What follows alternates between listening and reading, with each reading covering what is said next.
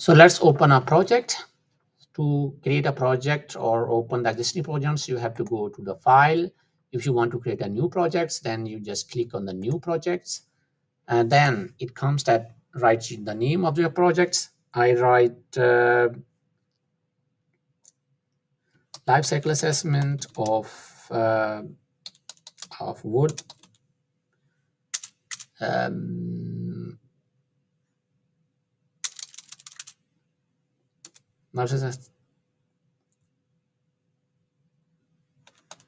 Wood to energy. Click OK. Then it create a project.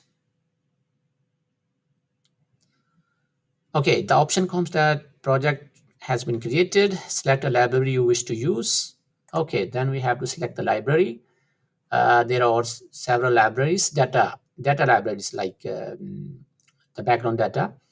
So you have to find out which methods. Okay, then if you want to add some descriptions about the projects, then here is about that. For example, I named the project LCR Wood to Energy, then created this one. You can write about authors, write some comments, type of LCA, maybe that internal LCA, external for product declaration, external LCA, or whatever. So I take the internal LCA, and then it comes with some that what you have to follow in that case. Okay, what is the goal, scope, interested parties, what is the function unit also. So this is the document that you can make to remind you. So by looking at this description of the projects, you can quickly remind what you have done in your projects. So under the libraries, we have, okay, we select the data. Libraries, we have choose the library. Then after that, I think the next step is to choose the impact assessment method. What impact assessment method is good for you or you want to use. There are several impact assessment methods that has been categorized, I would say geographically. There are a few that are most common and frequently used in the life cycle assessment studies in Europe. So here,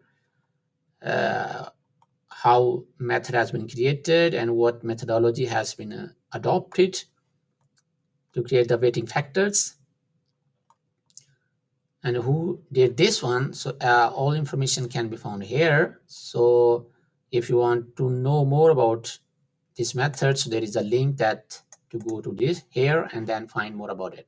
So similarly for this one, eco-scarcity, for examples, you can find all information about what it is and so on. So environmental prices is another method for the European Union to be used. So there are some global methods that are used nowadays. So recipe is one of the famous methods that is used for the life cycle assessment studies, particularly for the research. So in recipe, you have endpoints and then midpoints. So in each category, endpoint and midpoints, you have three variants. In North American, there are two. In this LC software for water footprints, there are some methods. So when we have selected this one, for example, I select in my project, I select global, recipient, midpoint, hierarchical, and then the weighting factor is this one. Okay, I say select, used by check, set as a default. I said, okay, set as a default. So in my whole calculation is going to set this selection.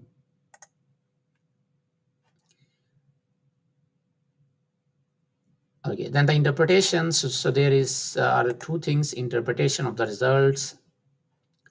You can write about how you want to interpret your results. and then there are some documentation that links to something.